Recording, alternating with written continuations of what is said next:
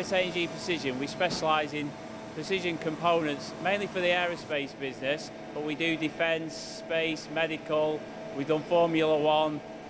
We employ over 75 people at this facility, and we have a treatment site as well, 5 miles down the road, which take another 25 people. Okay, so what makes you different here? Well, we're a family-led business, set up by the owner 30 years ago. One machine, one man, to the site we are today with over 75 people. We are very flexible. We're always to hand. We're very proactive. If somebody wants something tomorrow, we will do everything we can to give the customer what they want. Okay, so what's the capacity size of the components that you're making? Yeah, well, we make all sorts of components size-wise. We go up to 1.6 metres, but then we do some very small, delicate parts on our 7-axis sliding head machines. And obviously, we've recently gone into 15 pallet machinery to do lights-out machining, mainly for contracts, but we've got lots of capacity on this machine. Okay, so when you've gone into the automation side of things, what's that doing for you and your customers? Well, we've been able to cope with a very large order book, which is very demanding, which sees a lot of change, and it's meant that we can run 24/7 with minimal staff.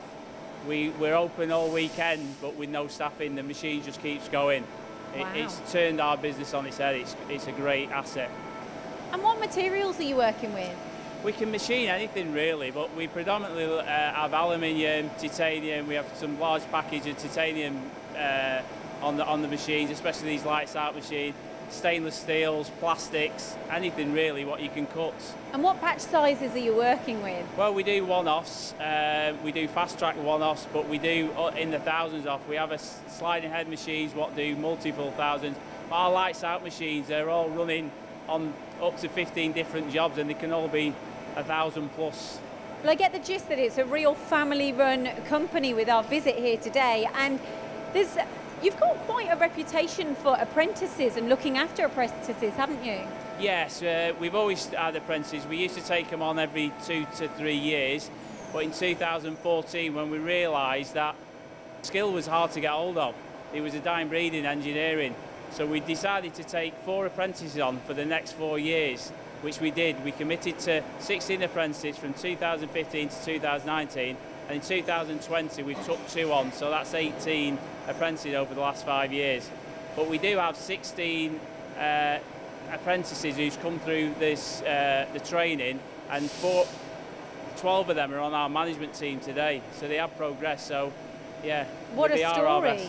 And it shows investing in young people is really helping this business drive it forward. Absolutely. We have a careers evening at the local school, so when they have theirs once a year, then we hold one back here, and we let the pupils' parents come and have a look at us and see what we're about and give them that warm family feeling. It's a good place to work. Talking about a careers evening, I hear you've got a famous curry night as well. Yeah, the lads organise that every month, pre-COVID, yeah. And then the management will turn up 2 or 3 times a year. They pay for it, so they all put their names down, but once they know we're going, then more people go. But yeah. Brilliant. Okay, so overall, why would you encourage anybody to come and use A&G? Yeah, well, I think we're a flexible company. We invest in the future with our technologies. We make the customer feel as important as we make our staff. It's all one big team effort, and we're always open, and we're always here to help everybody.